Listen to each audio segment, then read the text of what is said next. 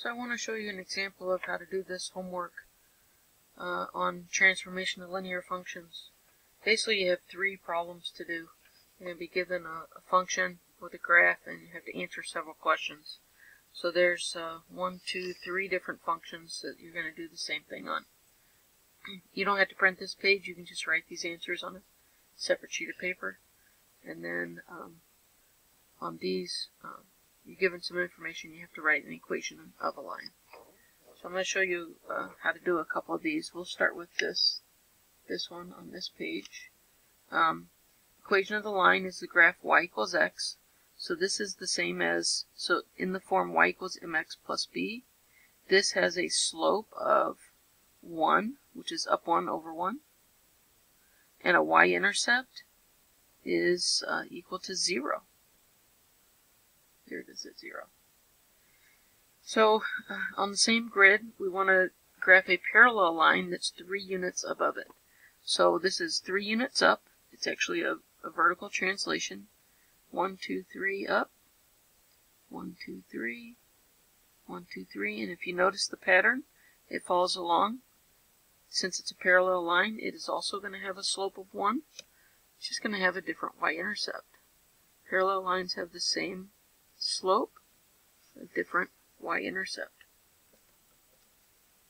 So we've got part A done. Write the equation for the new line in slope-intercept form. So y equals, the slope is 1, then we just put an x. The slope is always the coefficient in front of the x variable. And then our y-intercept is 3 units above 0, or just 3. Now normally you don't put the 1 in here in front of the x, so we would just write y equals x plus 3. That's what this equation is.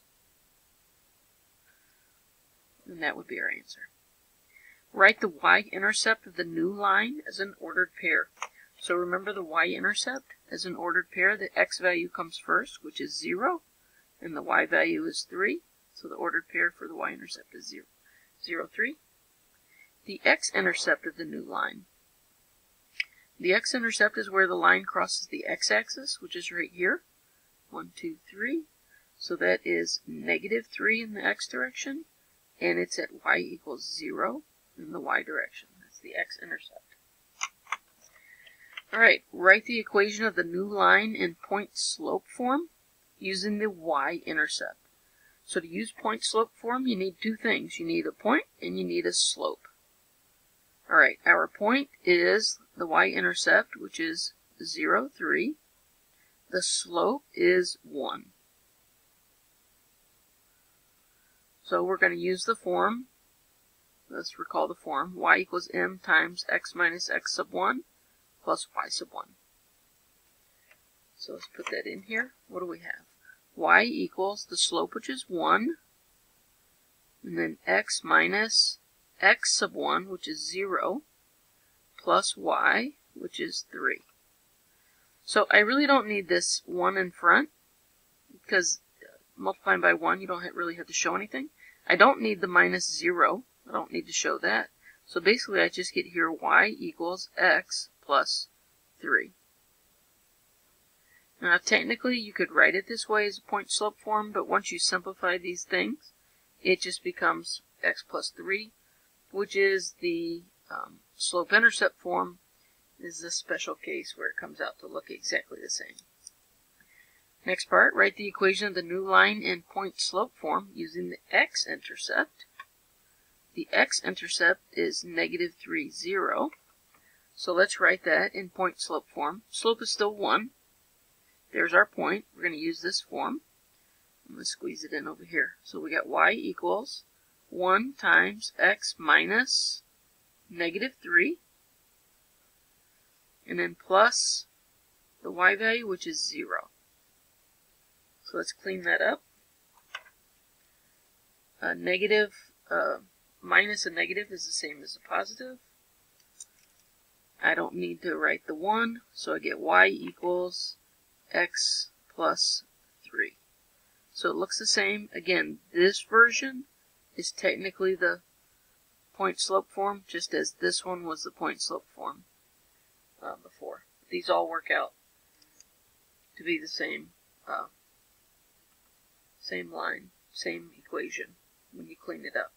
Now, on other problems where there's not so many zeros and a slope of 1, you will get slightly different looking answers. So on problems 2 and 3, it'll look a little different. All right, the last question. Explain in what way the equations are the same and in which way they are different. So they're the same in that they always end up representing the same line here with a slope of 1 and an intercept of 3. When you're building it, you can, in these forms, you can see the slope separately, here and here. You can see the point that is included in the equation with these two values. Even though this becomes a positive 3, you have to think of the opposite sign. So the x value is negative 3, the y value is 0 on the point of interest. In this case, the x value is 0 and the y value is positive 3 on the point of interest. So point-slope form uses a slope and a single point. The slope-intercept form uses the slope and the intercept just straight up. Sometimes you might have to calculate the slope on your own. Remember the equation for slope, y2 minus y1 over x2 minus x1. You use that if you weren't given the slope or you didn't have a graph to work with. Okay, so you'll do a similar thing with 2 and 3. Those will be a little bit more challenging than the one we just did, but that's okay. And then on problems 11 through 16, what you need to do is to write an equational line for each situation. Use any form that you want to. So here we have a slope and a point, so that lends itself nicely to the slope point-slope form. Look at this one. We just have 2 points. So I would probably use the slope-intercept method, but I got to calculate the slope. This one you're given 2 intercepts. Just change those to ordered pairs. The x-intercept would be that. The y-intercept would be 0, negative 3. You would have to calculate the slope, just like you would on this one, and then write your equation. We'll go from there.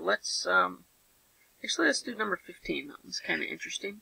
Our slope is 1/2, and we have an x-intercept of 5.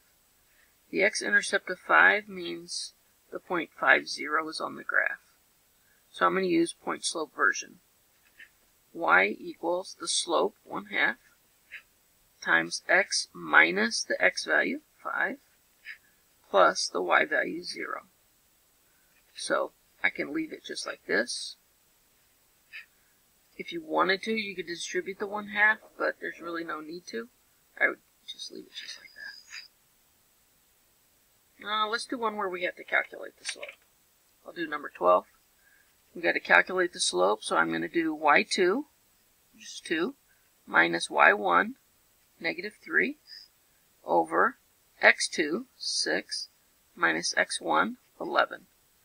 So 2 minus negative 3 is positive 5. 6 minus 11 is negative 5. My slope is negative 1. Now I'm going to pick a point to use with this. I can actually pick either point that I want. I'm going to choose point Q because it's all positive numbers, and I would rather use all positive numbers. You can actually use either one. So here we get y equals negative 1, my slope, times x minus the x value, 6, plus the y value, 2. Now you can clean that up if you want, but you can also just leave it in that form. If you had chosen the other point, you would get a different looking equation. I'm actually going to do it here, but they would be the same equivalent equation. So here I'd get y equals the slope of negative 1 times x minus 11 plus negative 3. Actually, let's clean those up just to prove that they come out to be the same. So if I distribute the negative 1, I get y equals negative x, and then plus 6, and plus 2. Y equals negative x plus 8. Let's do this one. Y equals negative 1 plus 11 minus 3. I forgot my x there. So y equals negative x plus 8. Same.